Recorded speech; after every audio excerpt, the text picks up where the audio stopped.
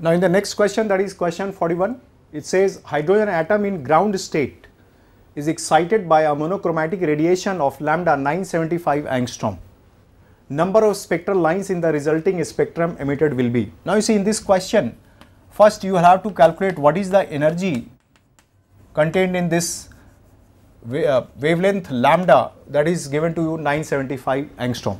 Whatever energy value you will be getting, it's a lengthy calculation, but whatever it is, you have to calculate this thing and add on to minus 13.6. Then you will find that the new energy of the electron is suitable for reaching up to n is equal to 4. Understand? So it will be reaching from n is equal to 1 to n is equal to 4. This is the n is equal to 4 and this is n is equal to 1. Now you see the spectral lines possible, they are something like this. First from 4 to 3, 4 to 2 and 4 to 1.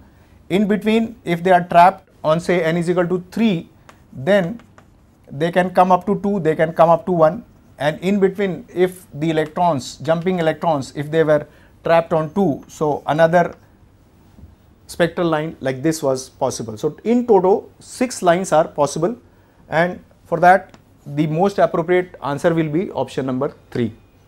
Now let me explain next question, that is question 42.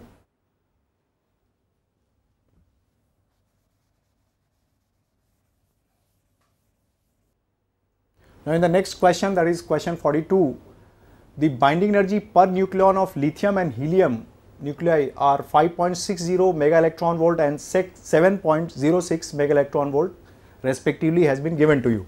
Now in the nuclear reaction, this is the reaction which is given to you, in which lithium is being attacked by proton and that is producing 2 nuclei of helium and some energy is getting released. Now in this question you have to find out the value of energy released. Now see here, whatever is the binding energy of helium per nucleon should be multiplied by 8, because number of nucleon here is total 8. 8 into this 7.06, this will be the energy released, but the energy consumed will be due to this lithium, and lithium has number of nucleons 7. This is to be multiplied to 5.06. So whatever value you will be getting, that is 17.3 mega electron volt, and for that matter your most appropriate option will be the 4th one, and that explains question number 42. Now let me explain next question, that is question 43.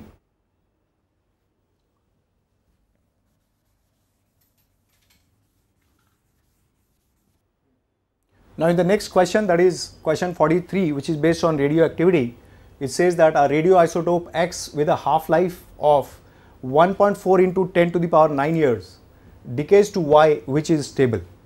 A sample of the rock from a cave was found to contain X and Y in the ratio 1:7.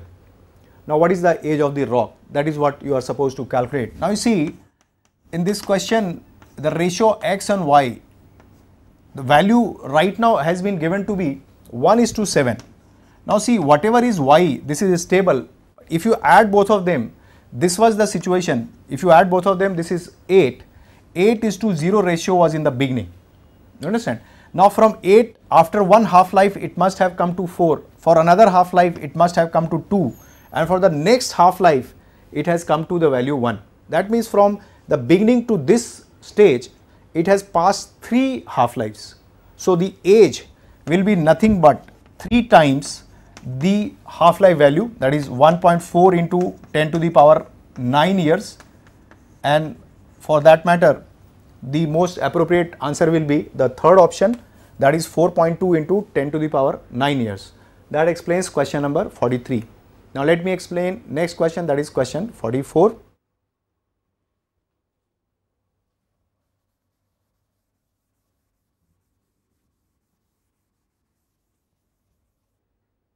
Now in this question 44, which is a straightforward NCERT based question, which is a fact based thing, the given graph represents VI characteristic for a semiconductor device.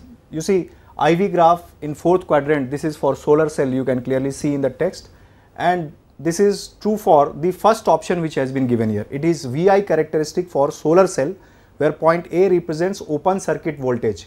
Open circuit means current is 0, so whatever voltage is there, So that is open circuit voltage, and point B, short circuit current. This B point is short circuit current.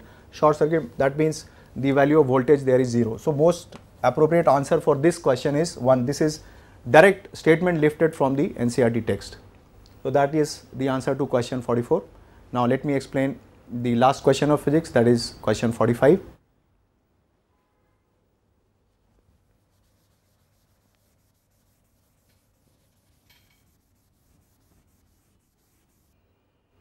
Now let me explain the question 45, that is the last question of physics, and again it is a fact based question. It says that the barrier potential of a PN junction depends on, you have been given 3 options: type of semiconductor material, amount of doping, and temperature.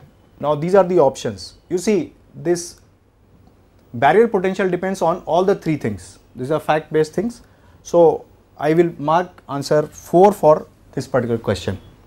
Now with the explanation of this question 45, we have come to the end of the physics part of the Aipmt 2014 physics code P question booklet. Thank you.